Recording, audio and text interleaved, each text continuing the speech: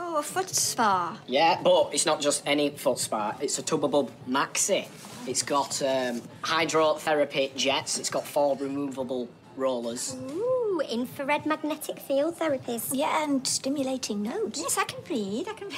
Yes, but can you though, Mum? Without your reading glasses, I've just seen you squinting. Gail, I can read. Well, feast your eyes on this. It's got a corn removal tool for your... The talk of the street. Talk of the street. The talk of the street. Talk of the street. The talk of the street. Talk of the street. The talk of the street. Talk of the street.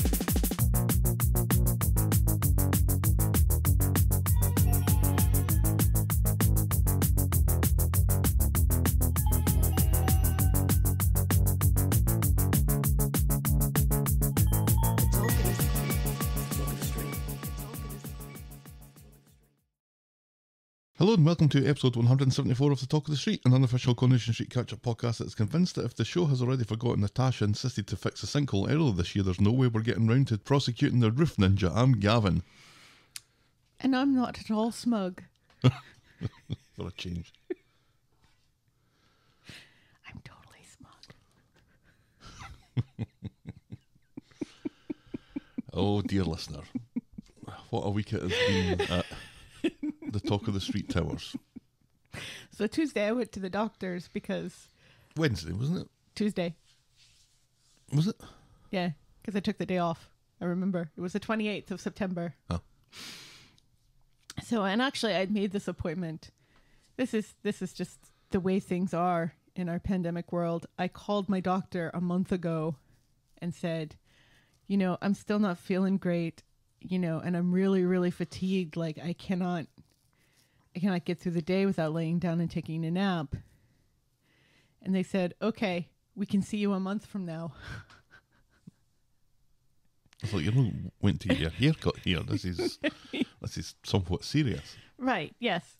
And I'd been diagnosed with strep around the end of July. We might need to explain what that is to UK listeners. Because I don't, it's either called something else or we don't get it. Because I've never heard of it. A streptococcus bacterial infection in my throat, which can also affect other parts of the body, which we'll get to. If we're going to go that far away. Well, maybe not. So I finally get there and I walk in and they're like, and they go through the list and I'm like, well, you know, I do still kind of have a sore throat. And they're like, right, that's it. Back to your car. The doctor will call you. 15 minutes of sitting in my car playing Pokemon Go later. The doctor calls me. We chat a wee bit about, you know, what the fatigue might be. I mentioned that I do still have a sore throat and that I did have strep earlier, you know, in the summer around the time that I called them. And she's like, well, I'll send someone out to swab you. And we'll see if maybe... Your throat? Yeah. Well... Just to be clear. My throat and my nose, because she did a COVID test as well. She's like, we might as well. Oh. You're here. Might as well just cross them both off. So I do that. And then I'm driving to Lansing because I have to pick up a tie-dye kit. And they call me, you still have strep. And I say, what the fuck? Swing at your doctor. I already had strep. Well, if you didn't keep me waiting for a month. Before now, the last time I had strep was like 30 years ago. Which we talked about here. Yes, we did. And I was like, how is this possible? How am I still getting it? And she's like, well, either the antibiotics that we tried last time didn't work well enough. So we'll put you on different antibiotics this time around. But it also could possibly be that someone else in your household has it and keeps reinfecting you. And at this point, all our listeners put 2 and 2 together and come to the correct conclusion.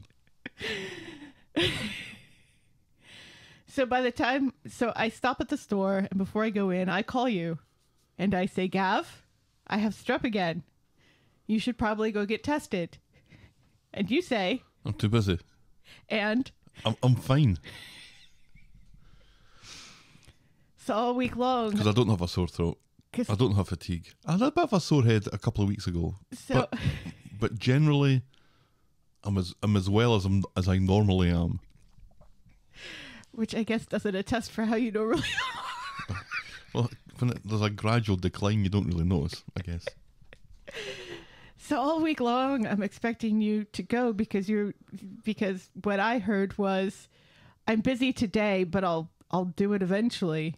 It gets to Friday, I'm quite irritated and also still quite sick, and say, get down there and get tested. Dear listener, where you hear quite irritated, you can put in any adjective you like instead of quite.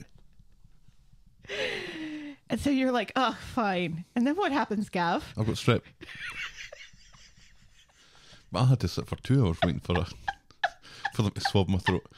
The interesting thing is that she's reading out, she goes through all these symptoms, explaining why I'm here and why I'm getting, and this, we will get to Coronation Street, I promise. While I'm sitting there going through the questions of, explain your symptoms. I'm like, well, I don't really have any symptoms. I'm only here to satisfy my hypochondriac wife. And so it's like, do you have fever? I'm like, no. Do you have a sore head? No. Do you have a sore throat? No. And it's blah, blah, blah, blah, blah. So she asked like about 50 different things, and I'm all like, nope, everything's good. Do you have a rash?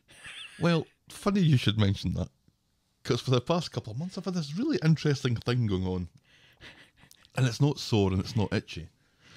So she says, right, we'll get you swabbed, and I start Googling what this rash is, what the strep rash is, and I go, oh God, that looks like exactly what I have. Oh well. This rash that for like 2 months I've been telling you need to go get checked out. I don't have time. Because rubbing some Neosporin and cream on it hasn't been helping. Well, they do initially, and then they stop. But it hasn't been bothering me, so I haven't really been... It's not itchy, it's not sore. It looks worse than it is. Anyway. It's kind of going down there since I've started taking those antibiotics. Oh, but anyway. It's funny how that works. So there we go. So now I feel sick. Since I started taking these pills last night. Yeah. Now I start to feel sick. So trigger warning. Also funny how that works. If hearing people sniff and cough ain't your bag, and laugh like they have a 10-pack a day habit. Well, you were laughing like Muttley last week. Right, because I was sick with strep last week. Anyway, I think that takes us through a banter section of this. How was your week otherwise? That was fine. Shall we preamble, my dear? Yes, please. Give us some of that streptococcus or whatever it is. Corrie News.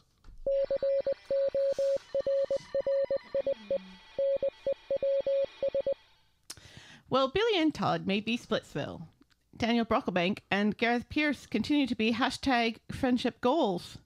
The pair took a mini vacation together in Wales, enjoying long walks and waterfalls. Long walks and waterfalls. Long walks and waterfalls. What could that possibly mean? That they took long walks beside waterfalls. And Sure. took pictures of them and posted them on the Insta. Let's go with that.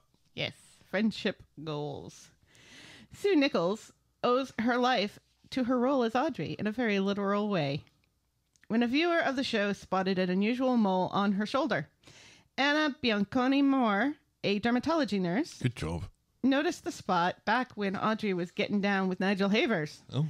She contacted the show's medical team, who referred Sue to a skin. A worse job there. You did better on the tricky name.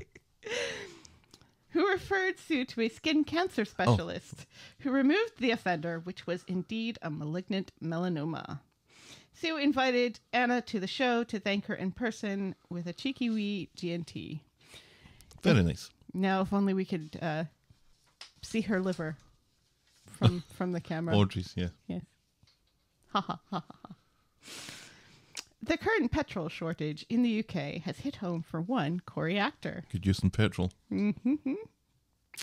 Jack P. Shepherd was forced to abandon his £41,000 almost did it Mustang on his way to filming and had to get a lift from his girlfriend's sister, Ox. He was talking about that about the mileage that gets out of that car, which I think when he fills it up, it gives him 250 miles. Yeah. But in actual fact, it's more like 150. Right. And he doesn't even drive it Really? that fast because, I don't know, what kind of petrol is he using? I don't know. Apparently, people there are doing the thing that people here did at the beginning of the summer when they thought we were going to have a fuel shortage. Fill up everything. Filling up plastic shopping bags full of... Just really. And then throwing them It's in the a trunk of liquid, his car. people. It's a liquid. It's always nice to see evidence that people are just as dumb there as they are here. Yeah. Yeah. And that's Corey News. That People was are 3 dumb. items. Yeah, it was 3 items. People are dumb all over the world. Our mailbag. Haven't done mailbag in forever. What? I just wanted to mention that Freeway Heart gave us a 5-star review on iTunes this week. Yay! Headed up, perfectly sized portion. Always nice to hear. Really enjoy this podcast. Great review of Corey and generally the perfect amount of time. Not too long. Love the banter between the hosts. Although maybe not this week. Really appreciate when people take time to Review rate and us. review. Yes, it always helps. It pops us up It does. It really does. the algorithm a little bit. Or Yeah. so I'm led to believe. Yeah. And now we'll podcast for coffee.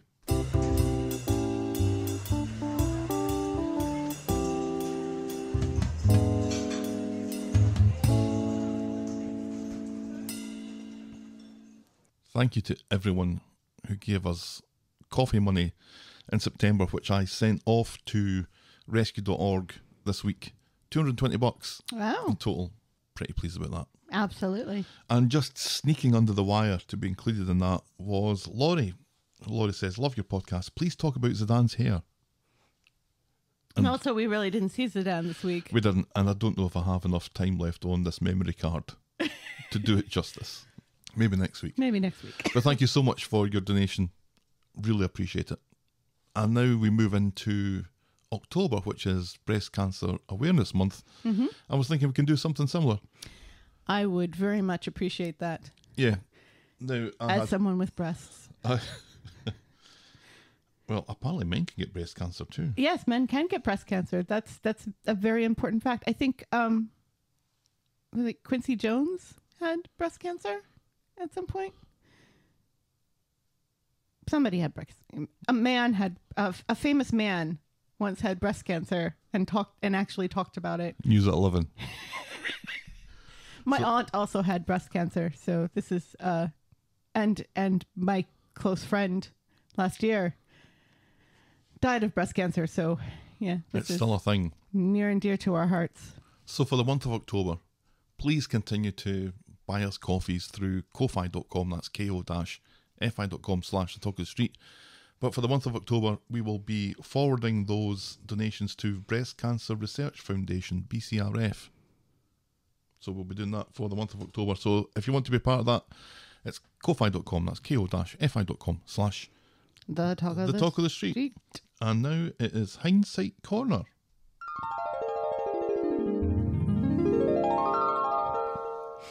A bloop, bloop, bloop, bloop, bloop, bloop, bloop, bloop. What is the deal with Simon and Zidane? Haha. We threw out the collective net Yes. to our And both of the listenership. people that we mentioned in that collective net were the two people who got back to us. And 2 other people got back to us as well.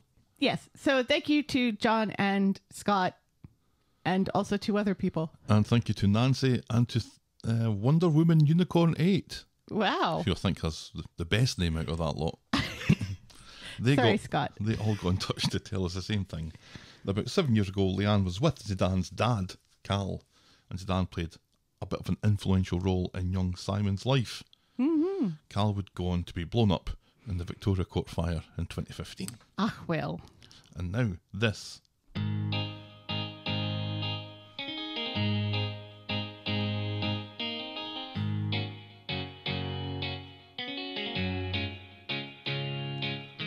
Welcome, welcome, welcome.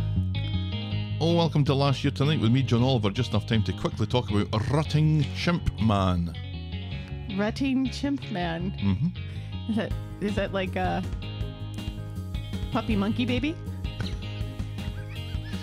I don't know, but I'm going to say yes. Good improv. You always say yes, right? That's right, this was Carla getting stuck into Adam and his tendency to lurch his way into people's pants like a lurching chimp man, said Carla, who used to be in the show. Carla? Mm-hmm. Yeah, I think I might remember her. Carla? Dark hair, I'm going to say. Yeah. Yeah, I think you're right. Propensity towards leather, but not like that. Well, maybe like that. I was Gavin and you were cancelling your hydrocortisone prescription. Did I say that right? I think I said that wrong. No, you said it right. Did I say it right? Yeah, I have no idea what that means, though. Nor do I. You'd gone hiking for 11 miles on Sunday and put your shoulder out on Monday thanks to an ill-fitting bra. Yeah. And I was like, who puts their shoulder out putting on a bra? And you were like, women. After 6 months in flip-flops, I forgot how to put on socks. Which foot do I go first? What do I lean on? I was 2 days off the beer at that point. Congrats on your first full year of sobriety, by the way. Thank you very much. You are welcome. Carla puts aside her own relationship issues to get involved in Sarah and Adams, resulting You mentioned that Carla person again. I know. Who is she? Who is Carla? I'll need to do a feature on YouTube. Resulting in all manner of office supplies flying around Adam's office. This was one of my favourite bits of Oh, is this the last flying year. stapler? This is when episode? I started to learn how to use iMovie. Because she threw the stapler at him, And it bounced bounced. off the window, and it landed and it made a wooden noise. On the show, it made a wooden noise when it landed, and I thought, they've put the wrong sound effect in there, which inspired me to put other wrong sound effects in there, like a duck quacking and a dog barking and a squeeze toy squeaking. Paul may or may not be moving furniture for Rita, the lifelong Shane McGowan fan. The German doctors have news for Leanne regarding Oliver's condition, while Nick is elsewhere wrestling with the fact that he's hiding a secret son. Peter? Now, is Peter related to Carla? I don't know. It's Peter and Carla, isn't it? Or Carla and Peter. The two kind Maybe. of go well together. Maybe. I think they both have fabulous hair, though, if I'm remembering correctly. Right. Yeah. If anyone has any idea, please write in Yes. to tell us. Who is Peter? And who is Carla? And how do they know each other? Right. His preference for Monster Flakes is not the problem. Tim's electric toothbrush is on the charger, and not a single person mentions the sinkhole. Our moment of the week was Michael finding out That sinkhole has existed for more a than a year. year. Yeah. Our moment of the week was Michael finding out that Tiana wasn't his kid. And our boring moment of the week was Maria yammering on about her honeymoon pictures because she'd just got back from wherever it was with Gary. Mm-hmm. And that was Coronation Street and the Talk of the Street. This time last year. Shall we dive in, my dear? Yes, please. Yeah, a year of sinkhole. A year of sinkhole. It's like a novel by... You've been sober as long as that sinkhole has existed. Maybe my sobriety is what's maintaining the sinkhole. Maybe you just, like, every night just walking onto the set and pouring beer down the sinkhole. And it's just metaphorically going down your gullet.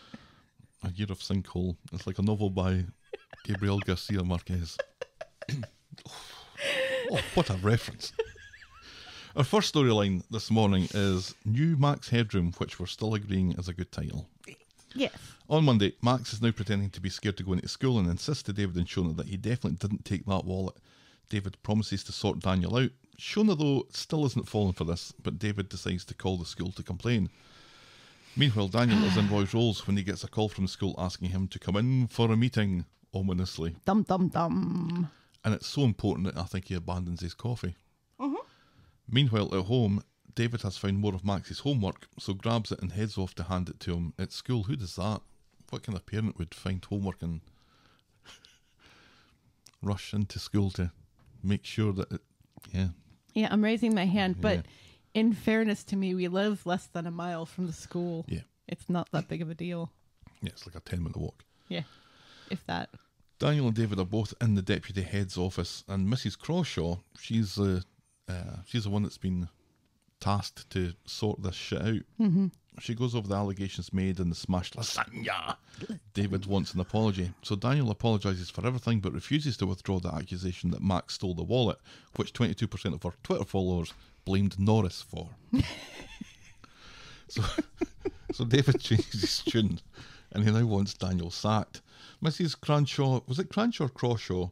Crawshaw. Mrs. Crawshaw draws the meeting to a close as it's no longer being productive, and David goes off to find someone to give him satisfaction. But not like that. No. Back home, Shona thinks this has got out of control. David expects more from her. She's supposed to be Max's stepmom, and Shona tells David to chew on a big old bag of dicks and leaves, which presents a problem because there's a guy coming to see about the sinkhole later. Right. And also Lily needs to get to school because apparently there's someone named Lily on the show. Now, are they related to Carla? I don't think so. Right. But maybe. Who knows? I'm having a lot of fun with this, by the way. At the school, a fretful Daniel wonders what the next step is.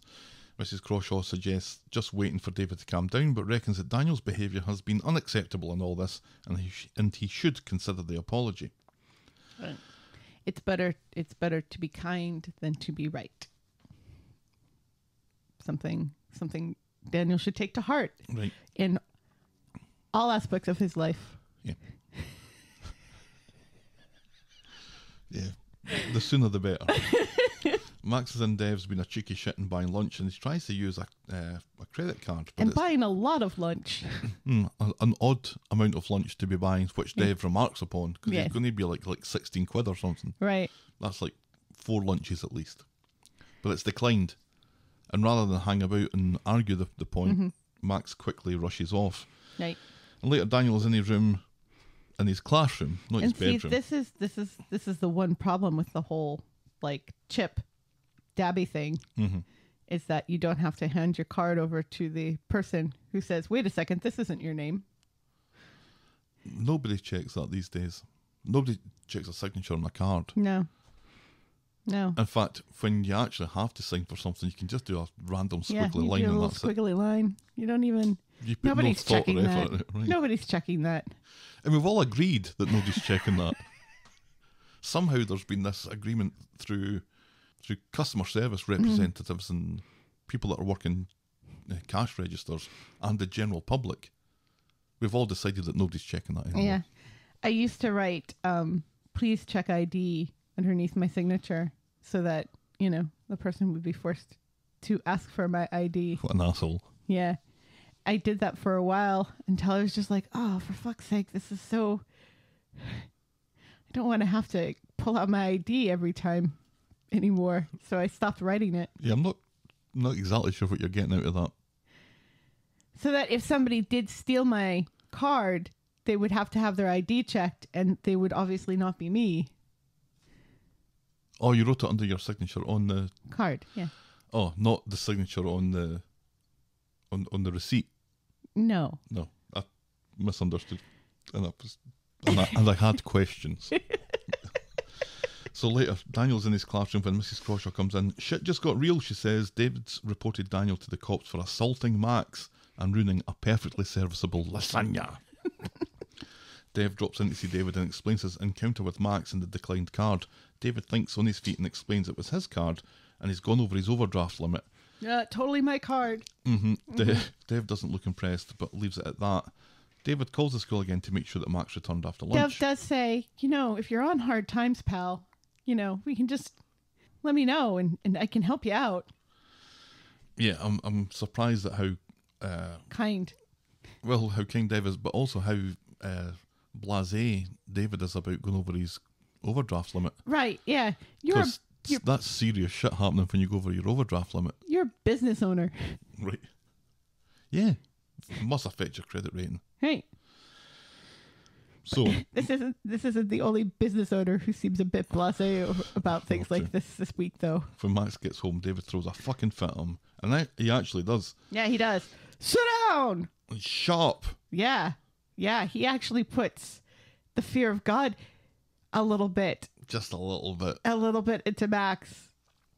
He knows about Dev and he demands Daniel's wallet, which Max sheepishly hands over. And he asks if David plans on dobbing him in. The tension is released when Gail comes home, wondering about the sinkhole. So the sinkhole guy finally shows up and gives them a quote advising David that he really needs to get this sorted. Yeah. It's only been a year after all. It's been a year.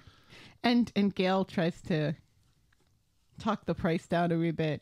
Mm-hmm. Oh, that's your advertising says best prices, but this is the same price as all the other guys that we've gotten in here to look at the sinkhole. I still don't understand why it's their responsibility to get an act of God essentially fixed. Well, we need to start talking at some point about Super Soap Week that's coming up. Because they've been making a big deal about this. We're moving towards something. Yeah. And I think there are things that are in flight at the moment that are in flight because of Super Soap Week coming up. Yeah. One being the sinkhole. Yeah. 2 being the parking situation on the street. And 3, Audrey's eyesight. And I think all of this... Audrey's going to drive a car into the sinkhole? She can't get parked on the street. Like something like that's going to happen. Here, I was just thinking that Abby was just going to drop Corey into the sinkhole. Who knows? Which I don't want that to happen. I don't want anything bad to happen to Corey because then Kelly doesn't get off. He needs to be prosecuted in order for this to be good, not dead. So we'll touch on some of these points later. Yes. So Shona's disappointed and wonders if Max is even sorry. All Max cares about is if David is going to grass him up, and he disappears upstairs, leaving David to call Mrs. Crawshaw to sort this shit out once and for all. Daniel is in the Rover listening to Daisy recount some of her nastier exploits at school as Daniel reveals that he's been suspended pending a further investigation. Mm-hmm. Who wants to be a teacher anyway, says Daisy. You did. Didn't you? Asks Daniel. Squirrel, shouts Daisy. And then Ken comes in. Daniel explains the situation to Ken, who tells the tale of the time he decked Aidan Critchley in school and ended up getting prosecuted. It's weird that you've never told that story to me, says Daniel. Yes. Isn't it, says Ken. I'd never heard about this before. Then Daniel gets a call from the school. David has withdrawn his complaint. I watched that punch from, well, in inverted commas, the punch from Ken to Aidan Critchley. Mm-hmm. I didn't realise how old Aidan Critchley looked in that at that time. It is Judd Nelson in the Breakfast Club type of, what in fucking earth is he doing in school? Yeah, it's Ben Platt continuing to play Evan Hansen. Yes. Daniel finally listens to the plot and goes to Dev's and hears all about Max's declined card and David's excuse. Really, says Daniel. Very interesting. So he goes off to see David and thanks him for dropping the complaint. Wouldn't have anything to do with Max's declined card, would it? David sticks to the story, and even though no one believes it, Daniel lets it go. And Shona hears all this and privately chastises David for demonstrating to Max that stealing and lying is A-OK. Yeah. You don't think of the Platts as being one of the more underhanded... It's not a crime syndicate. Yeah. And yet they do kind of act like one. Mm-hmm. Collection of dead bodies under the patio. Or Gail's annex. On Wednesday, at number 8, Max is being an asshole about his headphones while David is trying to warn him to stay out of trouble at school. Kids and headphones, man. Yeah. Remember when we used to get on Nick about wearing headphones at the table? Oh, vaguely. Yeah. Yeah. We were concerned about that for a while. Yeah, you were very concerned about it. You were always like, it's rude. It is Take rude. your headphones off at the table when we're eating, especially in public. You're being very rude and disrespectful to the waitress. Yeah, he was. Yeah. Now he finds other ways to be rude and disrespectful to the waitress. But at least he can hear them.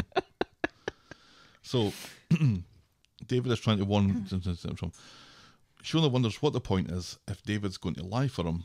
Daniel has completed a lesson and no one has killed anyone or stolen anything and everyone's lasagna is still intact. Mm-hmm. He's even impressed with Max's contributions to the class and Max does a decent impression of pretending to be interested in what was going on. Mm-hmm. Later it looks like Shona was right because next we see Max complaining to David about still being grounded for the wallet thing when no one's going to find out about that because David's lied for him. Because he wants to just go about his normal week now. He's like, I'm just going to fuck off and go away because it's not like you're going to tell anybody. Mm-hmm.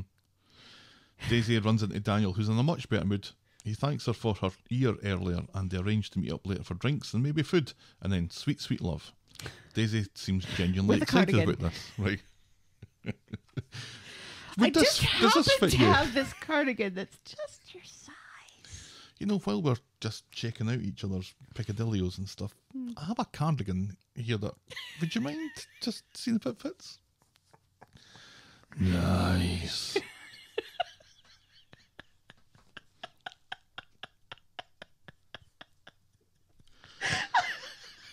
Or something like that. It's almost as if it's almost as if you're reenacting something from real life. I'm giving this far too much thought. But Daisy does seem... I'm hiding all of my cardigans now. It's too late. Daisy seems genuinely excited for once. And doesn't seem like she's got anything underhanded going on. No. She just looks like she's quite looking forward to having... Yeah. She does at one point suggest him just stop being a teacher and travel the world with a sexy companion by his side, and then flips her hair. After selling a house worth $500,000 or whatever. Right, yeah. Which he declines. But still, you know, so there was a little bit of maybe... There's still something, you're right. Yeah, Okay. underhandedness, but not as much. At home, Shona is shocked to learn that Max is off out when he's still grounded. David has lost control of the situation. He spots Max on the street and yells at him to get inside. Max sees Daniel and Daisy on the other side of the street, knows that he has the upper hand, so is all like, nah. Should have grassed them up, says Shona, helpfully. And that's as far as we get with that this week. Yes. Yes. Oh. It's funny that this is happening when a child in this house was grounded this week and kept forgetting that he was grounded. Yeah, he doesn't forget that he's grounded. It's a lie that they think, oh, well, they seem to be believing this. There's no way in the world we believe in this. No. I wonder what David does hope to achieve by backing Max to the hilt here, who's just been an utter shit to everyone. I think he's just more covering his own ass. Right, so it's and like not self. and keeping himself from embarrassment. It's more about Daniel's feelings than Max's. I still think this is a crappy storyline. There was less shouting this week, Yes. I guess, which is better. Yeah.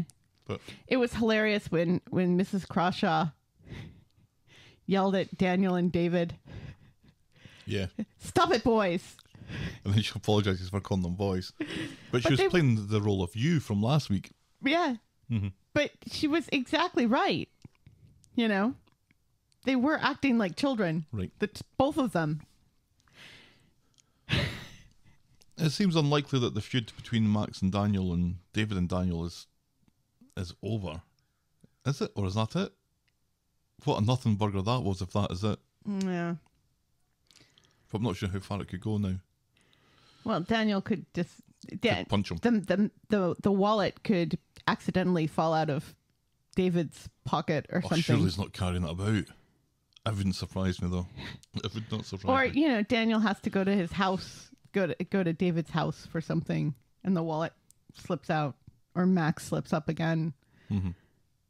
I don't know, but you're right. It is a bit of a nothing burger, and All it's doesn't- doing is really establishing Max has been a bit of a Dick. dick and a horrible character now. He had his moments of being a dick before, let's be honest. He did stomp up the stairs quite a bit. Yes.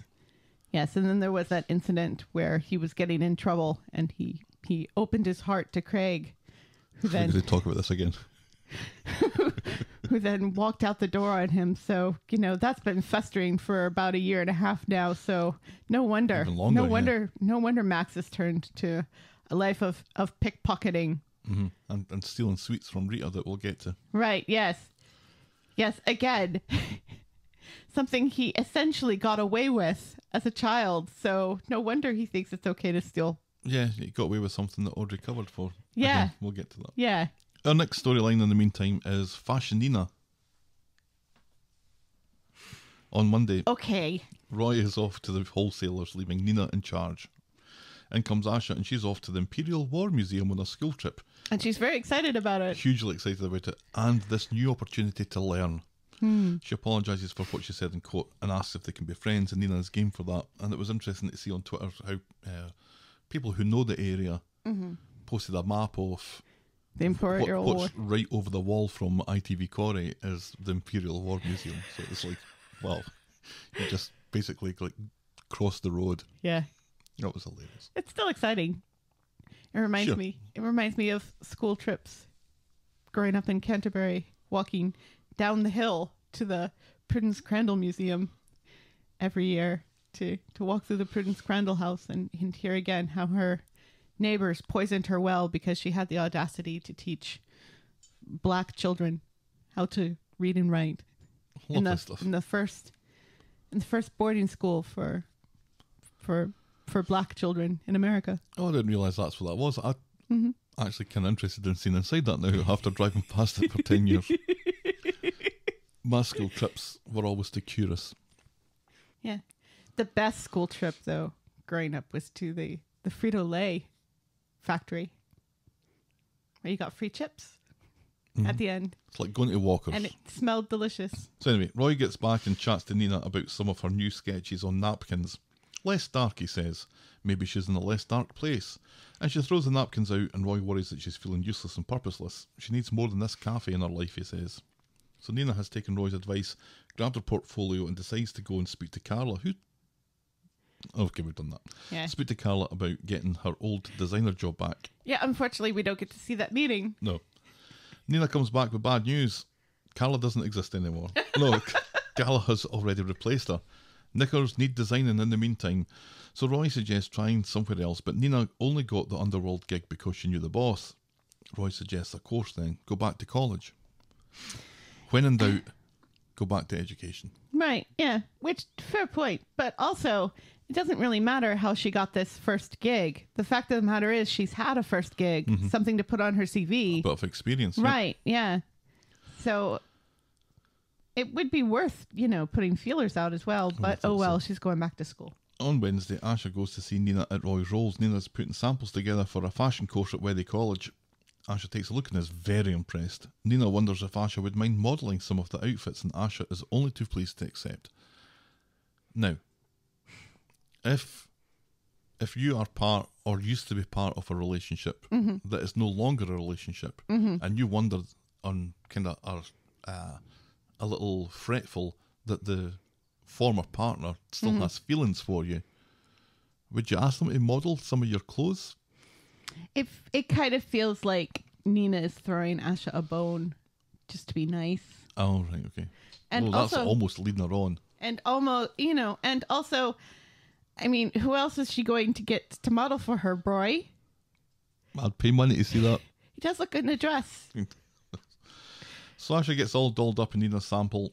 Not like that. But in haste to fasten herself up, she appears to have torn something off the outfit. At least that's what I think had happened. I wasn't really sure. She was trying to get the zipper up. There was something wrong with the zipper, and in trying to get the zipper up, it seems like she got the zipper kind of some of the tulle, because the skirt is made of tulle, and then the bodice is black sequencey. It looks very Mother of the Bride-ish, if I'm honest. It doesn't really feel like something Nina would make, but I digress. The only thing that's Nina-ish about it is it's black. Some fashion critique that no one was expecting this week. But yeah, it's tulle rips very easily. Tulle? Yeah, that's that T-O-O-L. Tulle. Oh. It does rip very easily. Does so it? Yeah, which is why it's not typically used. It's typically used as like for under the skirt to give the skirt more volume, not really as an outside bit. But what else? It's no biggie though, and Nina can sort it. In comes Roy as Nina is explaining her mending process. The whole place is getting turned into a haberdashery, but Roy's okay with that. And then he explains Kelly's sentencing from another storyline. Nina calls it partial justice. Dress fixed, Nina takes some glam pics of Asha in her outfit. Yes, in Roy's Rolls with the shades drawn, and not far enough away to actually really get very good. She should be outside taking these pictures. With one Or of those somewhere fancy mirrorless cameras that they have these days. Or somewhere with better lighting than inside Roy's Rolls with all the curtains drawn and no natural light getting in. And all yellowy, the light inside. I did kind of hate it when Nina started to explain to Asha about what punk was. Like she was there. Yeah, that... The Pistols and the Clash. Yeah, the Pistols. Are they not allowed to say sex?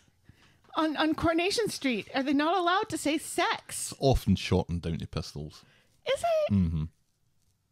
Not here. Of course, in America, we like saying the word sex. A lot. There's Helen speaking for 320 million people again. Sex. Anyway. Yeah, an awful lot of... Because Nina also seems to have gone back to kind of this smarmy, sarcastic, kind of weird, kind of not weird, but, she flicks her head an awful lot as she's saying things again. And she's talking about, I don't smile, I'm a goth, and doing very much what straight white men who've never put black lipstick on would think a goth would say, as opposed to... the character we've come to know and love, and that was kind of... Yeah, I felt she was... I was not a fan of Nina this week, no, which is weird because I love Nina. Strangely, yeah. Yeah. Something happened there. No, I've given up the whole spoon thing, Not mentioning that, because of COVID, you don't really want to put a spoon out saying, yes, please, come sit with me. Less than 6 feet apart. Anyway. Roy catches the end of this and... Asha goes off to get changed back into her other clothes, which allows Roy to observe that Asha evidently still cares about her. And Nina insists, yeah, but just as a friend. Yeah. And Roy, is like, do you think this is a good idea? Mm-hmm. On Friday, Nina is in Dev's chatting to Asha ahead of her interview at the college. That certainly escalated quickly, and Asha wishes her good luck. Then Tim comes in. He bursts in, announcing to Asha and Nina that ITV Corey has been promoted to Weathy County's first team, and he's ready to burn his jersey in protest. Nina can't deal with this, so she leaves. Right, and then Asha yells at Tim. Because Asha is now Nina's mum. Right. It was nice to see Tim, though. Mm-hmm. Haven't seen an awful lot of Tim lately. No. Later at Roy's Rolls, Nina reveals to Asha that she's been accepted onto the course. Woohoo! And then later still, Nina is reading out a Weathy Gazette article about ITV Corey's meteoric rise through the ranks. Inexplicably, Kev is there, and he reckons he knows just the fellow to speak about all this and getting it sorted out. Who could it be? Because Kev has remembered Who could it be? that there's a Weathy County player living right on the street. So he goes to see James to talk him into getting ITV Corey kicked out. James points out that ITV Corey was found not guilty, but promises to speak to the manager. And also that he's just now getting back in the game after his injury. Which is true.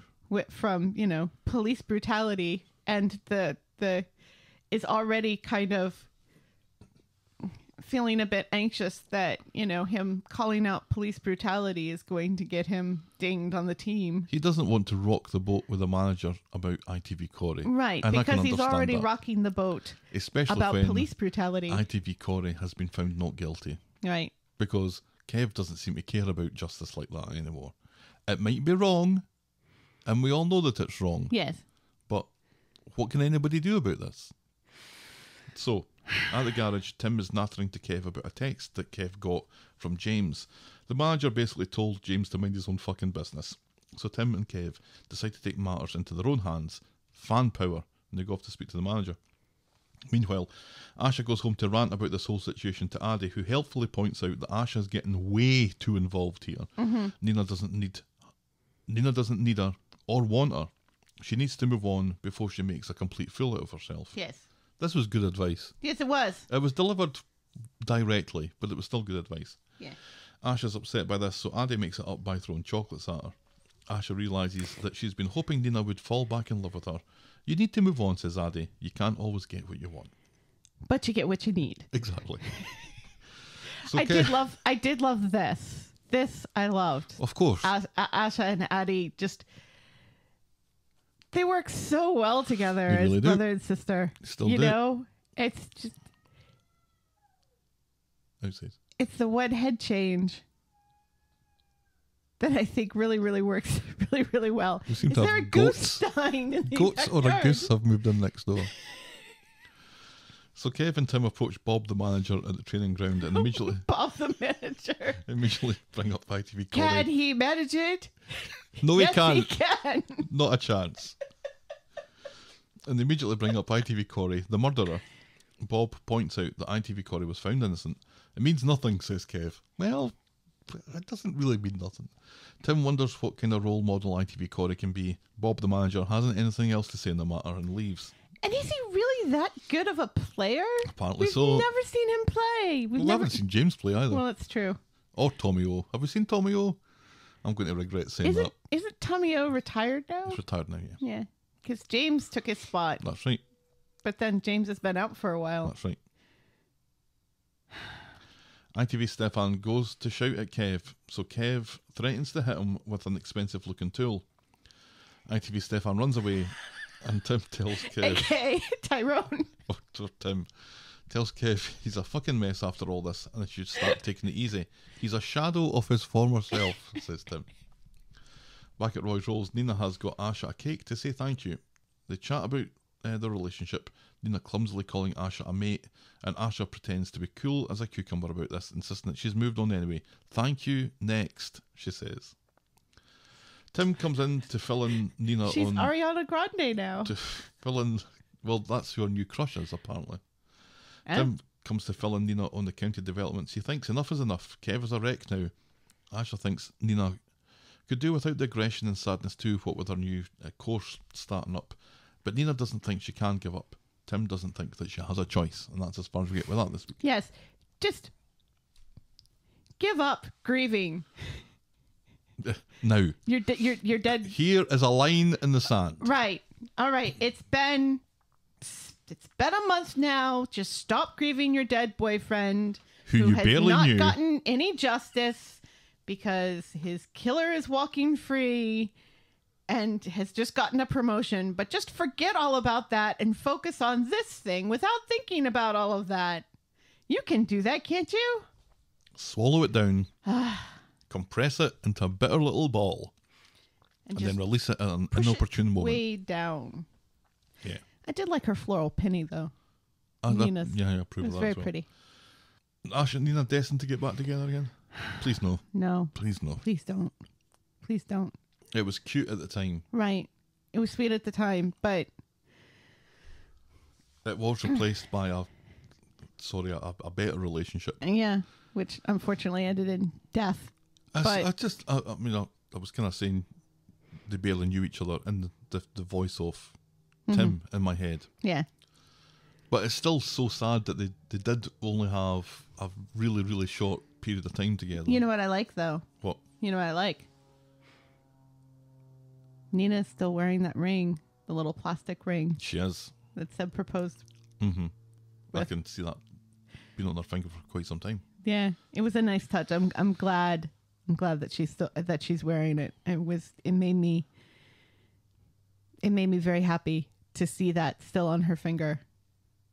That was a nice sweet touch. Yep. And a good attention to detail. Yeah, it's kind of like Tyrone's tattoo that they'll probably forget to put on next time we see his leg. At least you still got that ring on. What it reminded me of is in the SpongeBob episode right, okay. Atlantis Squarepantis, where David Bowie plays LRH, the Lord Royal Highness of Atlantis. And for some reason, for years, I thought it was Oliver Sacks and not David Bowie, but that has nothing to do with this story. Helen's talking about this without notes, by the way. Of course I am. But in that particular SpongeBob episode, LRH has one green eye and one blue That's eye, a nice touch. just like David Bowie, which is just, yeah, it was a nice touch. It was like, oh, look at the attention to detail of the animators of SpongeBob SquarePants. My friend Jim had two different coloured eyes. Yeah. They kind of, the one, because he had a brown and a blue, and the brown one, Had blue flecks and in some lights, Yeah. it looked like they were the same colour, and then they obviously weren't. Yes, I had a crush on a boy in Montana who had one brown eye and one blue eye who ate dog food. What catch? I'll see what I can do. Let's move on. I've got your order of specially colored contact lenses pending. I'm not sure what Kev expects people to do here. Well, I know what he expects to do, but realistically, Bob the manager, he can't withdraw someone from the team. Here is the thing, though. They really want to steer clear of any sort of bad press or people dredging things up. And nobody knows that it was ITV Corey. None of his teammates. Bob seems to know. And James knew. And you'd think everybody else at this point would know because the names were leaked, remember? Oh, just for an hour. Yeah, but... Yeah, I know. The internet is forever. Yeah. So you would think that they would want to... Oh, this guy just got off. The other person is just now getting, her... What's the word? I'm sorry. I wasn't paying attention. Sentencing. And they're gonna, and this is the time that they choose to promote him up. It seems a bit weird that would be happening right now, that they wouldn't be wanting to avoid. And especially when two fans come up and say, hey, this isn't cool. You'd think that they'd be like, oh, geez, people do know who he is and everything. We don't really want this in the press. Maybe we shouldn't be promoting this guy quite yet. Yeah, instead of acting like he's this big, huge darling of the team when he can't be that good. No, this Weathy County seem to be doing things with the sole intention of annoying Kev, Tim, and Nina. Right. And it seems to be what their motivation is. Right. Which is just bizarre. Yeah, it doesn't make any sense. And again... It further makes me angry that a jury can see wee Kelly kicking somebody to death, but not this superstar soccer player. Right. Football. Moving on. The next storyline this morning is the old ones are the best. On Monday, Audrey is still in the mood about the Rita thing from last week and is threatening to sack David for some reason. Gail is dressed like one of the sand people from Star Wars and reckons it'll all blow over. Only she says it beep beep beep beep beep beep beep beep. Oh, dee dee. Gail's meeting Audrey in Roy's Rolls and Audrey cuts to the chase. The sand people are the ones who went, oh! Yes. Just like that. Rita... It's like having Michael Wilton from Police Academy sitting across from me. Rita is dead to her years of lies. Gail accidentally reveals that she knew all about it, as did everybody on the street apparently. Audrey reacts badly to this deception. Well, then it only started when she nipped Rita's ear, right. Which was like, what, 2 years ago? Because I remember that. I can't remember. I remember that. And yeah, if Harmony nipped my ear, I probably would stop going to her and get a different hairdresser. My barber could cut my ear off and I'd still go. Shona meets Audrey because he's local and he's nearby and he doesn't talk to me. Scott could do it for you. He'd probably charge you more though, because he works in a beauty salon, not a barber's. I'm $15 to get my head shaved. $15? That's why you do it outside. Yeah, weather permitting. Shona meets Audrey in the community garden. Shona hasn't a clue about the whole hair colouring thing, so is now Audrey's best friend. Audrey feels that a special bond between stylist and customer has been broken here, but now she's worried that she's not up to being a hairdresser anymore. She's too old, and Shona offers encouragement.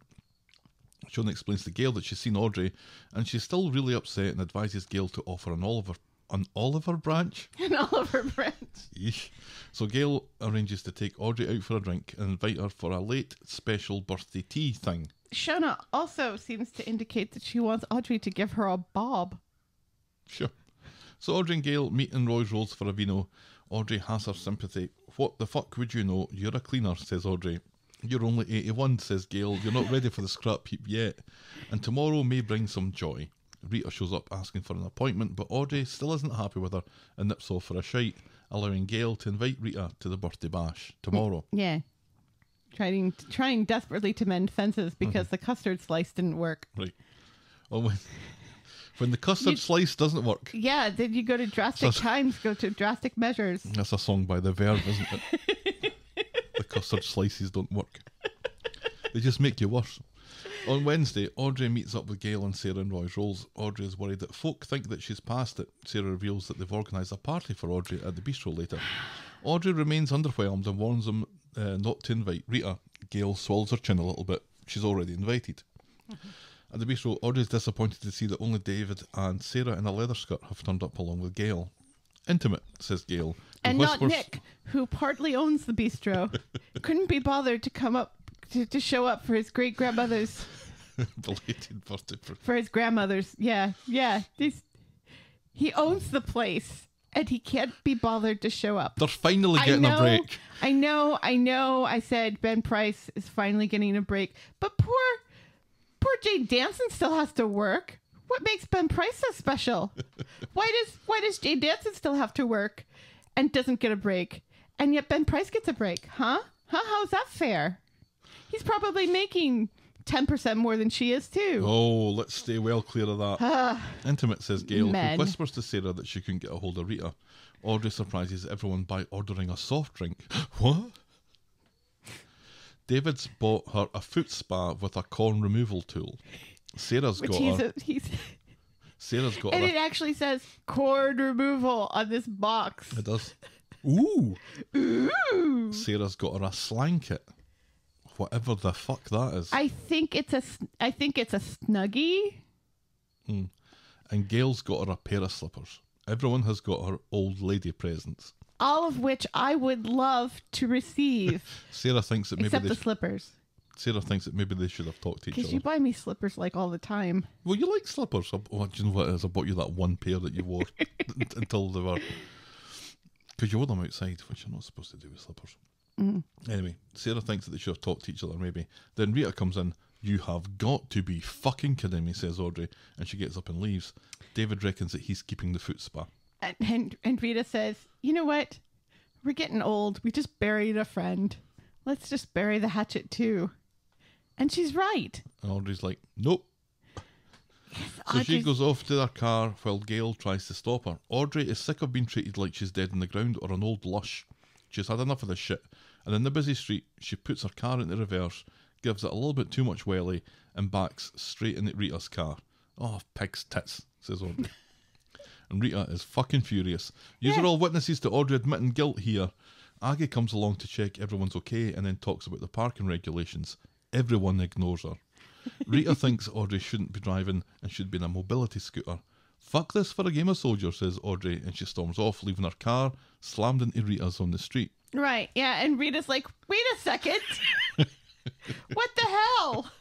You're just going to walk away? So Gail, Audrey and Sarah go back to the bistro, Audrey claiming that Rita is blown this out of all proportion. Gail is worried that Audrey wasn't paying attention, but Audrey blames her for winding her up.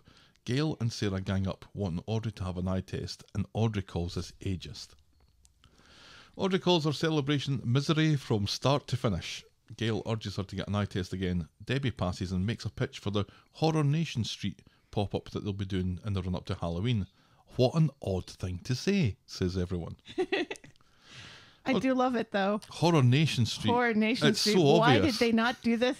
I know. Why is this not a Why thing did we not every think year? of this? Why did you not think of this? I was too busy.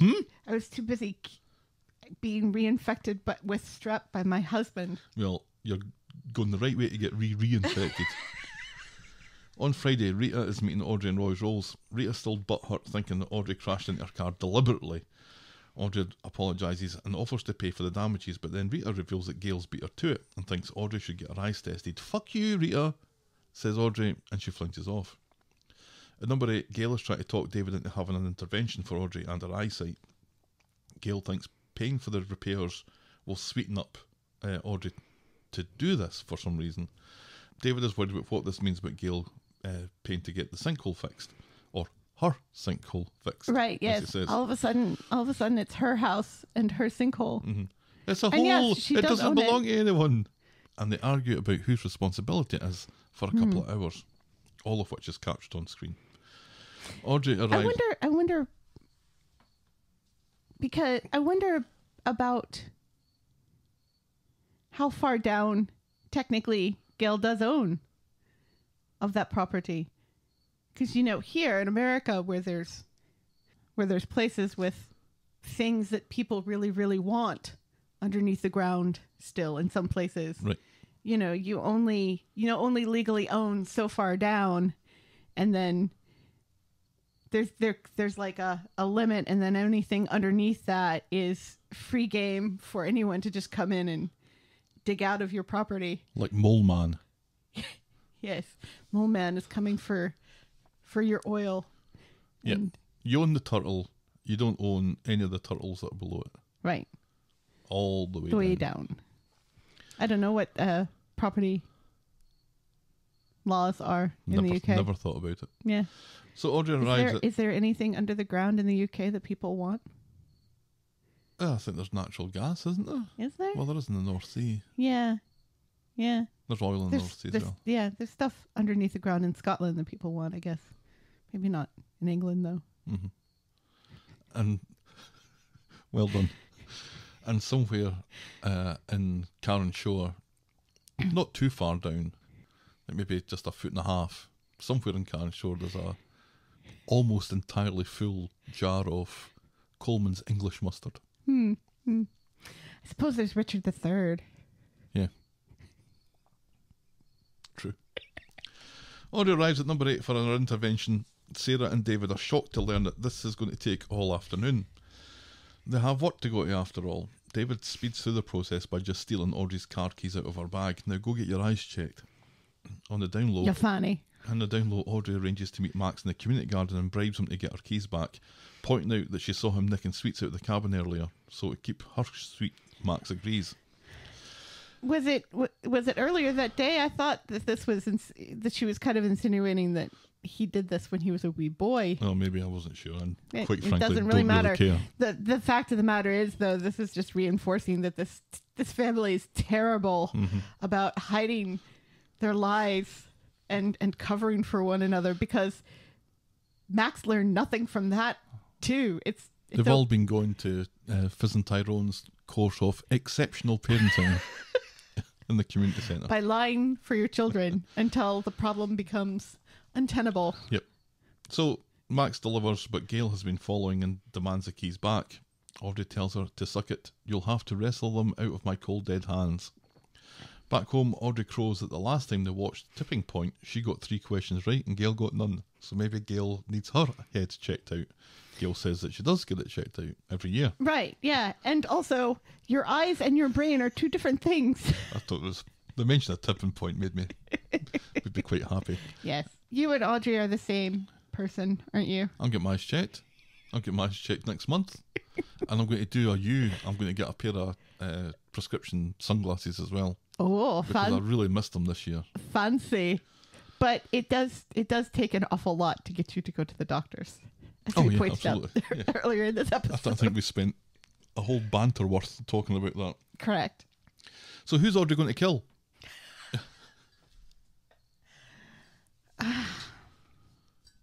As I said, Super Soap Week. We've got the sinkhole, we've got the parking situation, we've got Audrey's eyesight. You can't have a character being told to get their eyes checked as many times as Audrey's been told. Doesn't she have an appointment next week? I think, did Gail make an appointment? Yes. She's not going to it. She said so often that she's not going to get her eyes tested. She's refusing this. Which is just ridiculous. So you can't do that many times and then also, not have how does she something still have- ironic happen later. How does she still have a license if she hasn't got her eyes checked in a while? She's over the age where you would think that would be a requirement. Quite frankly, I'm amazed that Rita and Audrey still have their licenses. I'm amazed that they've still got cars. Why have they got cars? They don't go anywhere. At least Audrey's back and forth to Grasmere Drive. Where does Rita go? To visit Emily in buy- Scotland. My Christmas trees that she can later get trapped under. Anyway, has Rita been a bit of a cow? No, Audrey's a cow. I think Rita's been a little bit of a cow. No. Audrey backed into her car. Rita tried to bury the hatchet. Rita was being... And Audrey's back. No. Rita did nothing wrong with the whole Claudia thing to begin with, because in fairness, Audrey did cut her ear with scissors. So Rita is... It's a free country. She can go get her hair cut and styled and dyed by anyone she wants. It's a friendship thing, though. And Audrey is she's either drunk or she's a cow on the show. They've really just dumbed down her character a lot, haven't they? You watch classic strength and empathy and kindness in her. And I know this, you're talking about change that's far more recent, but you watch classic and... I know she was a bad mother to Gail. Yeah, and it's all about Gail hating Leanne and Nick being the untouchable. David and Sarah aren't really old enough to have storylines and be in it at this point. We're talking 1999. But they're really opinionated, strong, frequently wrong, but they're still vocal and contributing people and characters. And and I agree, I think this has happened years ago for Gail. Gail's been a comedy character for years. And it's when she's not a comedy character that you realise, oh, fucking hell, Helen Worth can still... act? Can still deliver really emotional stuff when she's given it. Yes. But they've dumbed her down and made her comedic. They're doing the kind of same way Audrey. So now the two of them are just like two old women. Yeah. Who are vaguely aware of what's going on around about them. Right. And it's not entirely satisfying. It's kind of funny, though. Yeah. And the fact that Audrey is a bit of a lush is... And a cow. Well, yeah. And Rita at least seems to still be, along with Roy, the heart and soul of the street. She's the one who talked Frida down last week and is the one lots of people go to for advice. And she sits in her booth in the Rovers. Occasionally sings. Occasionally sings and is just constantly giving people are constantly going to her. Oh, Rita, tell us about the good old days when life was simpler. Did you ever have relationship problems like this, Rita? And oh, let me tell you about the time. That tends to be when I tune into Tipping Point. Right, yes. She just needs a shawl and a corncob pipe and a rocking chair, and she'd be my gran. Moving on then. Gracie's snag list. On Monday, Ed is having a cuppa with Danny at Roy's Rolls. When Paul comes in to complain about how low they are on supplies, Ed explains that they have some cash flow problems at the moment, but he's going to sort it out. And Danny checks that everything is okay. Ed insists it was nothing. Danny is now in Roy's Rolls with James and reveals his concerns about Ed and the whole cash flow problem thing. James can't believe it. Danny was going to be the key to this. Ed has been working his arse off, so Danny then tells James about the encounter Aggie had with Grace last week when Aggie called Grace a money grabber. It's probably nothing.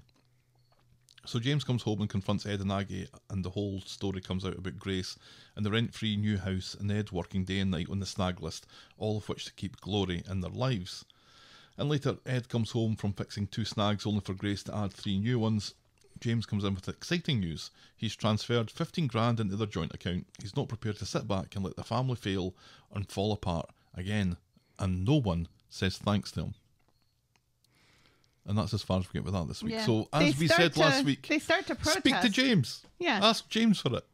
He'll help you. They protest a little bit, and which still just boggles my brain that they have him living in their house rent-free when he makes more than anybody else in that house. Probably more than anybody in the street. And there's been that one time where James, got money for that story. 50 grand he got. Right. And offers to give some of that money to his mother. And she's like, no, that money is for you. Well, take the money from your children. It's fine. Please take your money from your children.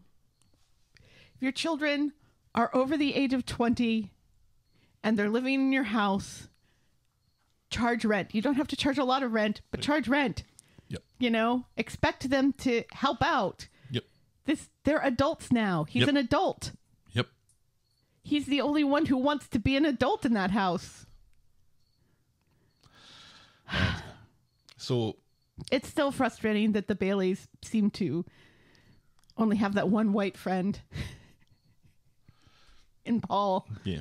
Well, although there's some Aggie and Sally stuff, which we'll get to next, right? Which I kind of enjoy. I do enjoy. What we've got is this compartmentalized storyline that essentially is the black people on the street, and the only other instance, if we ignore Aggie and Sally, which we haven't talked about, when Aggie turns up at the car crash, right, and she really is ignored. Yeah, it's like there's a little bit of like, no, we're fine. Who are you and why are you contributing to this? Right. Which is an interesting tack to take, that they seem to be blatantly doing this now. Right, yeah. And, I mean, in fairness to Aggie, Audrey is old. Even a small little backup like that... She was going at some speed. It wasn't fast, but I would imagine she'd have could cause some something. Whiplash or a sprain or something. She should go get checked out. And...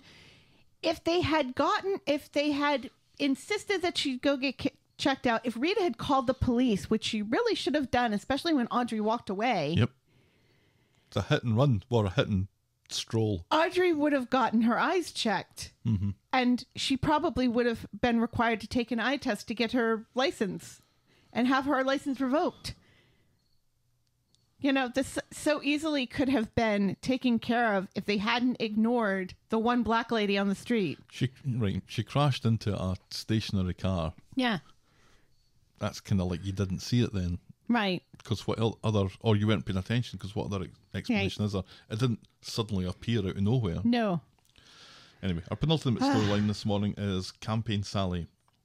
On Friday, Tim is with Sally. Very nice. Thank you. In Roy's Rolls. Tim's got his eyes on Sally's BAP, but not like that. No. She changes the subject to the clean air parking campaign thing and remembers that she sent tons of emails to the council that she's not got a reply for. We need to give this campaign a boot up the arse, she says. Right up the arse. Then she just eats her roll to spite Tim. Yeah, she's decided that she is hungry after all. It's funny because he's like, you could eat that. And she's like, well, I'm deciding whether or not I'm still hungry, you know, which is the right thing to do. I'm still hungry, system. Yes. As he eyes that Bam so lustily. Yep. There's lust in his eyes for that sandwich. So outside, Sally spots a councillor parking his car on the street. She accosts him as former Mayor Sally Metcalf. Why haven't you replied to my emails? And the councillor has a tram to catch, but promises to get back to her. Oh, so you're just parking here for your tram. So you're one of the people that's causing this problem. I'm parking legally, he says. Yeah, see? So Sally tries... Just because something is legal doesn't mean that it's right. Sally's trying to get Aggie... Let's all remember that slavery was legal once. To up her involvement in the campaign. And also, Tim thinks that he's like a movie star. He thinks that he was on Downton Abbey. And she spots Fergus, pointing out that if they install parking regulations on Coronation Street, he'll have a wheen of tickets to issue. And Fergus comes in his pants a wee bit of this. He does! But can do nothing to help, not even when Aggie is forced to throw her 2 pence into the ring. Right, while desperately trying to get into her house. Right, get away from this conversation. You know what? I really love Tim this week, except when he's telling Nina to throw away her grief. When the councillor comes back, Sally films him driving away on her phone. The councillor points out that he's doing nothing wrong, but the local cat sanctuary is looking for volunteers, he says. Sticks and stones, says Sally, sticks and stones. And also, go fuck yourself with that crazy cat lady shit. Mm-hmm. And that's as far as we get with that this week. Do you think Sally's going to run for council person? Again? I hope so. She's great at this. She is good at this. Aggie and Sally friends? It did seem that Aggie was trying to get away. But they have, yeah. There is a friendship there, I think. Right. It would be a shame because she'd been helping her before. It's a shame that they hadn't been... It's a shame that we haven't seen more of this whole Aggie and Sally versus the cars thing. Because if we had seen more of it, then we could have maybe established that they are friends. And then maybe if we've established that they're friends, then maybe Sally is somebody Aggie can turn to when she's troubled with things like blackmail. Right, and this is something that I really don't want to see them rejecting, because this is an opportunity for Aggie and therefore the other Baileys to be more involved in the street, in other people's right. storylines. Yeah, it's like when Tim and Kev finally remember that James Bailey lives on the street and goes to talk to him this one time about this one thing because they need something from him. It's like they only remember when they want free tickets or an autograph or to get somebody kicked off the team. Right. That's the only time any of these white people talk to James Bailey. Remember the whole Sean thing when Sean thought he was getting those tickets from James for free, and then James is like, "No, man, you still have to pay for them." Right. Is there anything better than Sally with a cause? No. Sally, when she gets her teeth into something, she's never given up. Yes. She reminds me of me before the pandemic threw me into deep anxiety and depression. Mm-hmm. Yeah, kills your tenacity a little bit. Yeah, wee bit. But Sally's still got it because the show has forgotten that there's a pandemic on. So once again, I think... Except for that one little sign on that one bench outside the hospital. But this is something that we're being reminded of in the lead up to the Super Soap Week, the parking situation. And I thought the parking situation was really to serve the Liam storyline. Well, yeah, Liam with asthma. Right. Does everybody remember that Liam has asthma? Well... Because we've just been reminded that Max has ADHD. Mm-hmm. Is anybody going to remember that David has epilepsy and Craig has OCD? Like I said in the intro, we're forgetting that Natasha insisted that she was going to pay to fix the sinkhole. Right, yeah. So what happened to that? Gail does mention, in fairness, Gail does say, well, didn't Natasha say she was going to help? No, what Gail said was, I might ask Natasha for some of it. Right. Natasha offered to pay for it. Yeah. Insisted on paying for it. Yeah, what happened because to that? Because if Sam is going to be here, I don't want him a to be fucking safe. bottomless pit. Right. 6 feet away from him. So we assumed at that point that this thing was going to get fixed. And it's still not fixed. And they only sometimes remember that it exists. This is a plot point waiting to happen. So many things. The parking regulations is a plot point waiting to happen. Audrey's eyesight is a plot point waiting to happen. This is Daniel's lasagna is a plot point waiting to happen. This is the problem with consistency on a show that's been on this long, is that you have to stay consistent and you have to remember these things and not just when they come up as plot points. Chekhov's sinkhole. This is where Doctor Who is just so brilliant in that Doctor Who regenerates every once in a while, and so then you can throw consistency out the window because it doesn't matter because it's a different person. Here, though, I think we are going to have these callbacks. We just need to see Audrey regenerate. And John Pertwee. The fuck did that happen? They have the same hair. So nobody notices. Now, there's a story. And the same cheekbones, actually, too. Our final storyline today. It's just a shame he's dead. Unlikely proposal. Is he? I think so. Oh, I guess he must be. Oh, that's a shame. On Monday, Imran goes to see Kelly ahead of her sentencing tomorrow, but Kelly isn't really in the mood for talking. She has a very nihilistic view on her chances of leniency. Imran promises again not to give up on her, which he's done a million times. At the law office, Adam is angry that Imran isn't keeping up with his other legal caseload. Imran promises to be back on it once he gets the Kelly thing out of the way. And later, Sabine drops into the law office with her proposition. She wants Imran to work on a lucrative high-profile case with her. She hands him a file, and it turns out to be Harvey. Oh, pig's tits to this, says Imran. So Sabine Can I just interrupt you very quickly? Mm-hmm. John Pertwee is indeed dead. Breaking news. Thank God. He died in 1996 in Connecticut. 96? 96. So he's been dead for over 20 years. So late breaking news. Breaking news. If any of our listeners have been affected by the death of John Pertwee in Connecticut, 1996, you have our sympathies.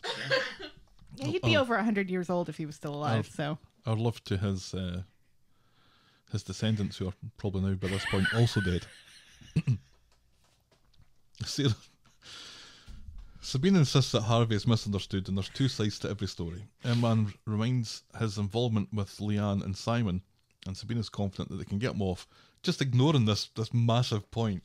And Imran's moral compass isn't as high as he'd like to think after what happened the other week, if you know what I mean. Yeah, it's just a minor inconvenience that he tried to have your partner's sister killed. For all intents and purposes, your sister-in-law. Yeah, it's not that big of a deal. Mm-hmm. Everybody will understand because money. Sabine is Mr. Krabs. Money. No, it's SpongeBob. I'm Mr. Krabs and I like money. As far as he reconsider, it's a no-brainer. It could fund Kelly's appeal, should she get one. Toya and Imran are having lunch at the bistro. He explains about Sabine's offer, but doesn't go into the minutiae of the detail. Toya trusts Imran, but not Sabine, but knows Imran will make the right decision. Back at the law office, Imran tells Sabine that he wouldn't touch the Gaskell case with a shitty stick, supposing he was on fire, and shitty sticks would extinguish that fire. Smell you later then, says Sabine, and she leaves. At home, Imran explains that he's turned Sabine down. He didn't believe in the case, and now he doesn't have to work with her. We don't have to worry about that cow again, says Imran, ominously. On Wednesday, sleepy Imran is in Roy's Rolls, moving words around in his argument for Kelly the Chin's sentencing, but he doesn't think it's going to be enough. He and Toya worry about how she's going to react afterwards, given her the attempt on her life a few weeks ago. Kev's chatting with Debbie, wondering if Abby will show up for today's hearing, and Debbie promises to go along for moral support. This doesn't feel like justice, says Kev. Sabine is at the court picking up the transcripts for Harvey's trial, or so she says, and bumps into Imran, who's convenient. Right, who's still moving words around. Toya walks in on him, a little confused, until Imran explains Sabine is there for another reason. At the court, Kev is waiting for the last minute for Abby, but she doesn't show up, so while the proceedings begin, Debbie decides to take Kev for a drink. Kev mistakes the back of a woman's head as being Abby, who that doesn't look nothing like Abby. Not one. The hair color is wrong. The hairstyle is wrong. The height is wrong. Everything is wrong. This woman looks nothing like Abby from the front or the back. It's like if I was walking through and he shouted at me, Abby! Like, what the fuck are you talking to? It reminds me of when I was a child and my dad was in the Navy and my mom and I were on the base and I ran up to a man in uniform. Oh dear. Shouting, Daddy, Daddy, Daddy, and hugging his leg, much to the consternation and confusion of his girlfriend, to whom he swore he had never seen me before in his life. Which was true. This happened 3 weeks ago, listeners. Inside, Gary turns up while the prosecution makes a case for a longer sentence. The prosecution actually doing something for a change. Yeah. Imran makes a series of pleas for leniency due to Kelly's upbringing, how her dad even killed Imran's sister, which is yet another reason why Imran shouldn't be anywhere near this case. Right, and I was impressed that he brought that up, but I was surprised that he never said, look, her dad did this awful thing to me and to my family, and yet I still believe in her, and I forgive her because her family has nothing to do with her. There are different people. The judge thinks it over for a bit. She calls it murder, even if it wasn't premeditated, and gives Kelly life with a minimum of 15 years. After the sentencing, Sabine comes in on Imran and Toya. Imran isn't pleased to see her, but Sabine thinks it could have been worse. Kev comes along and gives Sabine a mouthful of abuse, and when Imran tries to calm Kev elbows Imran in the nose like Bruce Lee, sending Imran flying, killing him instantly. So in a contrived, convoluted turn of events, Toya stays at the court to keep an eye on Kelly, while Sabine takes Imran to hospital for his nasal boo-boo. Imran goes to the hospital. Mm-hmm. Audrey doesn't. Yeah. At the hospital, Sabine reckons... Audrey's not bloody. And neither is Imran. No, he's got some jam around his nose. A tiny amount of jam. Yeah. Those little pots that you get in restaurants. Cute little spots. From a jar. Cute little spots of jam. Sabine reckons Imran should press charges. Imran thinks that's a stupid idea. It was just an accident. Kev's just frustrated with the system. Sabine's just an ambulance chaser, isn't she? And Imran's nose was an innocent bystander in the whole episode. Sabine wants to use this time to talk to Imran into helping her on the Gaskell case. Get to fuck, says Imran. Back in the street, Toya sees Gary and thanks him for his support for Kelly earlier today. Gary knows how important Kelly is to her and Imran, judging by the nick that Imran was in the other week after the sentencing. When pressed, Gary explains that he saw Imran in town going into a bar. So this confuses Toya because, according to Imran, he was in sleeping the in the law office. Yeah. So Toya phones Kelly, who is in her nice wee telephone room in prison. Kelly asks to speak to Imran, so Toya has to explain what happened with Kev's elbow and Imran's nose. Toya downplays it's a scuffle, but Kelly thinks he's getting targeted because of her, which isn't really true. No. Imran needs to move on, she says. So Imran's ready to leave hospital for his bloody nose, and Sabine offers to give him a ride home. Imran refuses. "You weren't so quick to knock me back the other day of the verdict," says Sabine, and Toya comes in at this point, worried for Imran, and now worried that yet again she's walked in on the two of them together. Right. It's like, why? Because supposedly she stayed at the courthouse to keep an eye on Kelly. To make sure she doesn't immediately try to kill herself. Yeah. Right. And yet she's at home when she calls Kelly to check up on her and make sure that she's okay. And then went back to the hospital because Imran's been away for so long. And then doesn't immediately go to... You'd think that First of all, why is she calling Kelly when she stayed at the courthouse to check up on Kelly and to be there for Kelly? I don't know. And why, once she took care of Kelly, didn't she immediately go to the hospital? Because she rightly does not trust Sabine. None of this makes any sense. No. It's just contrived to give Imran and Sabine more time together. It's moving deck chairs about. Yes. So Sabine leaves and Imran explains that she was trying to get him to work for her again. Back home, Debbie is explaining to Jack about Coronation Street. "Yeah, great," says Jack. "Will you quick go on about fucking Coronation Street?" Because according to the Weathy County site, ITV Corey has been promoted to the first team, and this arguably should have been in another story. But it does, however, bring us to this week's hard debate.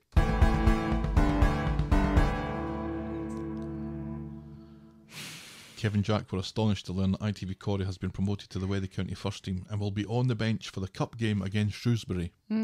But how should the team use ITV Corey in this important matchup? Injury replacement only, play for the last 20 minutes, sub for James in the second half, or force ITV Corey into a confession? Well, considering James isn't even playing.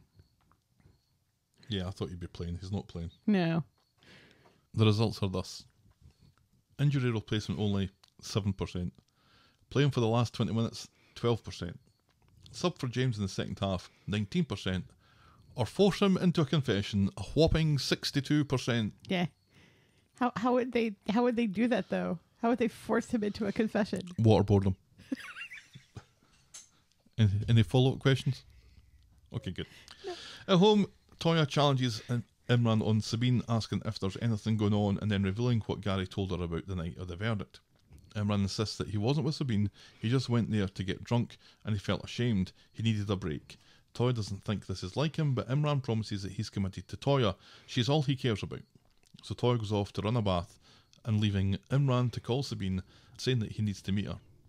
"What a lovely surprise," says Sabine. So on Friday, Sarcastically. Imran's making toast. Oh, there's nothing like toast in the morning. And Toya is apologising for letting her mind run away from her. She invites him to a lunch at the bistro later, but he says he'll be chained to his desk all day, keeping Adam happy. But not like that. Thank you. Imran is visiting Kelly. Creates an image, doesn't it? It's not a bad image. It's really not. Imran is visiting Kelly, explaining about Kev's 1-inch punch and promising to work on her appeal. He pushes her back in the room. I'll be in my bunk. He pushes her to see the psychologist, but Kelly's unsure. It feels weird. So Imran offers to sit in. We've lost it. So Imran offers to sit in on the next session in an hour. Imran quickly forgets his other appointments. Or rather, he doesn't forget them. He says, "No, you can. This is more important." So in the therapy session, Kelly is explaining how she feels about the sentencing and how she's ignored the coping strategies from the last session, but having Imran and Toya on her side is helping. At the factory, Michael sees a pensive Toya immersed in her own thoughts. Michael suggests that they make time for each other by taking a bistro lunch to the law office. "What a belting idea," says Toya. Yeah. And again, the show remembers that Michael works at the factory only when it continues and furthers a plot in another storyline. That has nothing to do with him. Imran is rushing along the street and speed walks by Adam, who needs Imran's help at 2 p.m. to sweet talk a new client. Imran doesn't have time. He has something he urgently needs to take care of, but he promises to be along later. So Toya goes to the law office to see Imran with a lovely lunch takeaway from the bistro. Adam wasn't sure that Imran even works here anymore. And who's this Carla that people keep on talking about? He dinghied a meeting and was last seen speed walking to the Rovers. Toya leaves the lunch with Adam and storms off. Toya tracks Adam down. Adam looks pleased with what's in the bag. He has a little peek inside. What's the bag? It's quite cute. What's in the bag? John Doe has the upper hand. So Toya tracks Imran down to the Rovers beer garden, acting all shifty, texting and avoiding work. He's clearly hiding something. Spill your shit, says Toya. So Imran insists that he's meeting a client, but Toya senses Sabine about to sneak in the back gate into the beer garden, and then she hurries away. And then Toya comes right out and excuses him of seeing her. Imran insists that he's telling the truth, but Toya points out his old lies and the night of the verdict, and nothing he says will change it. Maybe I should speak to Sabine, says Toya, so Imran comes clean. He spent the night at Sabine's after all, but nothing happened. He insists he ended up on her couch, drunk, and he didn't say anything about it because he was ashamed. Toya believes him, but is still fuming about it. Toya is no mug though, and she meets Sabine in the bistro to get her side of the story without Imran being there. Sabine's story checks out. Imran was too drunk to fuck even if he wanted to, but she didn't. Nothing happened. Toya appreciates her honesty and explains how worried that she was when Imran didn't come home, and Sabine's face says, wait, what? But she gets away with it. So Sabine goes to see Imran now and tells him what a naughty boy he's been. She's stuck to the story, but it's not the whole story, isn't it? Where did you disappear to in the middle of the night? She asks. And then she asks Imran to reconsider working on Harvey's appeal. It's not blackmail. It just happens to be mail that's black. Quid pro quo in legal terms. In legal terms. Back home, Toya has pretended to make curry for dinner. She apologises for feeling so insecure and admits to speaking to Sabine. Imran doesn't blame her for being suspicious, but wants to draw a line under it. I'm so lucky, says Toya. No, I'm so lucky, says Imran. And that brings us to the end of this week's episodes. So where was Imran? I've seen some theories. I've seen some theories too. I'm not happy about the theories that I've seen. No, me neither. Was Imran with Abby? There was some sexual innuendo there with them in the Garden of Revelations. Oh, an upgrade to the garden. Garden of Revelatory Metaphor. Yeah. Some weeks ago. Yes, when Abby said, well, maybe I should get off with Sabine. That whole conversation. Right. But I see it more as Imran bumping into Abby, trying to score and keeping her safe and getting her home more than Imran shagging Abby. Right. Because, first of all, let's remember, he was too drunk to fuck. Which, it's very interesting that in less than 2 months, we have two very different storylines that revolve around a man being too drunk to cheat. Right. So I'd like to think that, it's awkward because he was with someone else, but that nothing happened still in that someone else. Well, can we do this twice? Because it was with Sabine and nothing happened. So it was with Sabine and nothing happened, and it was with someone else and nothing happened. How long does this chain of turtles go? Right, yeah. Because, there are only so many hours in a night. Right, for nothing to happen. Right. And for him to drunkenly stumble back onto the street the next day where he bumps into Gary and then Nina. Wait, Abby was still at home, though. She slept on the couch. She did sleep on the couch, but why was she sleeping on the couch? That did confuse me about... And remember, she slept on the couch and then immediately broke up with Kev and stormed off to go stay with her cousin. That's true. This is all starting to add up, unfortunately. But where would they have gone? Does Imran have a car? I don't think he does, because he was getting a ride home with Sabine. Were they in the office? At the Chariot Square Hotel? I mean... This is starting to hold water at least. I mean, I hope it isn't this. I prefer Abby with anyone other than Kev. Yeah, I'm not a fan of Abby and Kev But- anymore. Can Imran possibly work for Harvey? No, that can't possibly I don't- happen. It's bad enough him. You can And we why? can say that him working for Kelly the Chin has kind of been justified a little bit by everyone now knowing that Kelly was innocent and deserved somebody to try and get her off Right. because she was wrongly accused of it. Yeah, But this is a completely different matter Right. altogether. Yeah. This is him now supposedly defending somebody that everyone knows is guilty. right. And why does Sabine so desperately want him on this case? To do what? Right. What is he supposed to be doing, and why will she not let this go, and why is she resorting to blackmail? Is it just does she still have a thing for Imran? Which, to be fair, Sure. but it doesn't make an awful lot of sense why she would be so, unless she wants to get him back, and she's trying to, or she's She trying doesn't to, need to do this, though. She doesn't need or him. she's trying to ruin his life I don't because know. of what he did to her. Because wasn't he the one who cheated? He cheated on her, yeah. Yeah. So Ugh. who knows? It's very convoluted, and how does it tie into the sinkhole? Right. And it's got to. Probably. But I don't know, we're trying to...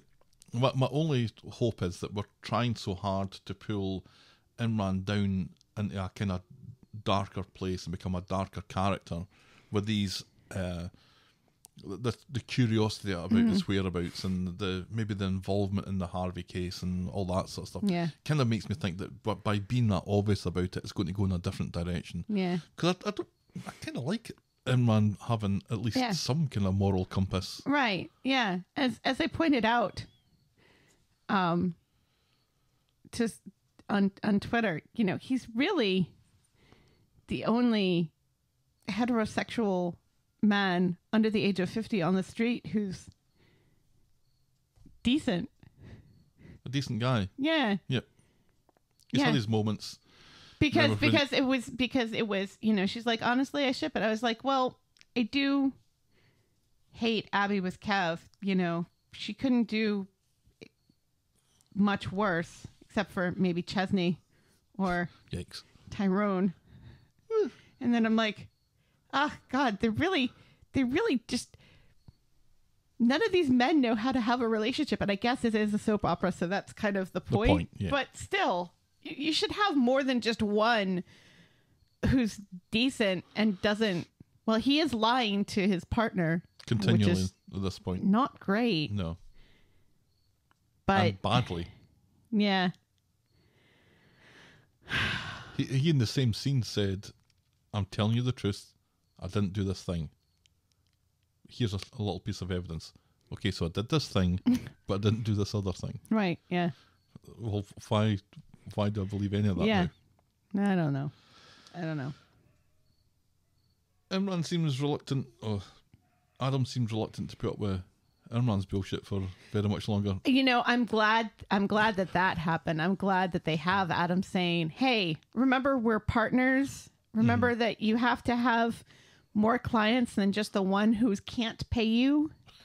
Right. And it is Barlow's legal services here. Right. Imran is, for all intents and purposes, renting half a desk here. Right. He's like a... Why don't they have separate desks? Why is there always so much paper clutter on that desk? Yeah, but he doesn't seem to do very much. Yeah, I would be concerned about my privacy if I hired either one of them. Yeah. I think that's been brought up a few times. Once or twice. Oh, well. That was the well. week that was Coronation Street. What was your moment of the week? I have to think about this. I have a suggestion. What is your suggestion? I have several suggestions, but they're all Sally-based. Is it Sally taking pictures from behind a bush? Yes. I thought it was brilliant. Because she appears and then she disappears and then she comes running round the bush. It's just so good. Or just the whole filming the counsellor getting in his car when he's doing absolutely nothing wrong. I loved that. And Well, I also loved the He's not doing sticks and stones, counsellor. Sticks and stones. He's not doing anything illegal. I think there's an argument for whether or not it's right. He's parking his car somewhere where he's allowed to park his car, where lots of other people are parking their cars. Right, but where him parking his car there means that people who actually live on that street can't park their cars. Boo-hoo. And it is a residential, mostly street. Mm-hmm. There should be permits on it, definitely. Yeah, there should be tram parking. Why is there no tram parking? Because it's in the middle of a residential area. There's no place to put parking. You'd have to knock some houses down. Wait, And the last time we tried to do that, we sent the guy to jail it's true. You'd think, with some sexual, you'd think stuff that going on. people would be okay with making that, what was it, a mill that they were going to knock down? That was a brewery. Yeah, the brewery. They should make that into a parking garage. Great. Or knock it down and build a parking garage. That's what would happen here. Moment of the week. There was something that I really liked, and I can't remember what it was, but it was also Sally based. It was it was Sally and Tim and that sandwich. And Sally deciding that she was hungry after all. Are you seriously pitching Sally being hungry after all as our moment of the week? You're pitching Sally filming behind a bush. Yes, I am. What makes Sally filming behind a bush better than Sally being hungry after all? Because it advances a storyline. Sally being hungry after all doesn't. Meh. Because I'm not just Tim- doing the bush thing. That whole scene is my Yeah. moment of the week. But I think out of everybody, the person that I enjoyed the most was Tim this week. Is it Tim thinking that councilman? No, no, no, it isn't. That's part of that whole storyline that you like so But much. that as a moment doesn't do anything for it.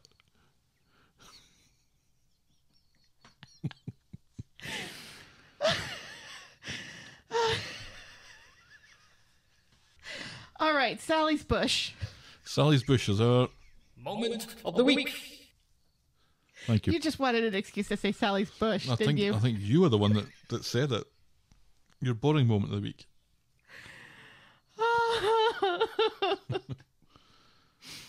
David pointing out that the foot spa will remove corns. That's this week's title, by the way.